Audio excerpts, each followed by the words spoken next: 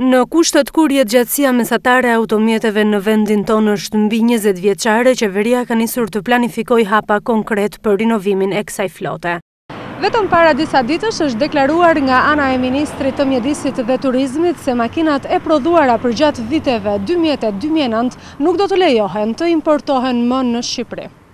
Sipas ministrit të turizmit dhe mjedisit, zëvendësimi i këtyre automjeteve do të bëhet gradualisht, por si është pritur kjo deklaratë e ministrit Klosi nga ana e tregtarëve të automjeteve. Ne jemi tregtar makina shtu, kemi vite që punojmë po më këtë punë, kush do blej atë makinë, ai që shet 2 kg damata, 2 kg prasat janë treg. Ku ka atë buxhet, apo mos japin këta në kredinë jo, as llogjë, e me dhë kredit me shpirtin. Kush kaloi koldimin dalin rrugë. Shpun kaj, po Gjermania ka 72, Italia ka 72, ke Francën akoma më të vjetra. Bo, akoma 2 fishi çmimit sa më vjetër tjetë makina. Ky del kundër gjithë botës.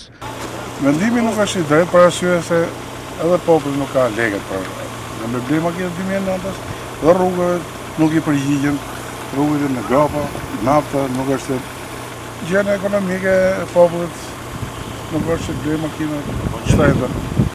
Janë rreth 150 tregtarë automjetesh në zonën e Shën Vlashit, të cilët merren me shitblerjet e tyre. Ata i bëjnë thirrje ministrit të turizmit dhe mjedisit Blendi Klosi të takohet nga afër me tregtarët për të dëgjuar shqetësimet e tyre. Mos lejimi i këtyre automjeteve në territorin shqiptar sipas Klosit do të sjellë ulje të ndjeshme të ndotjes së mjedisit.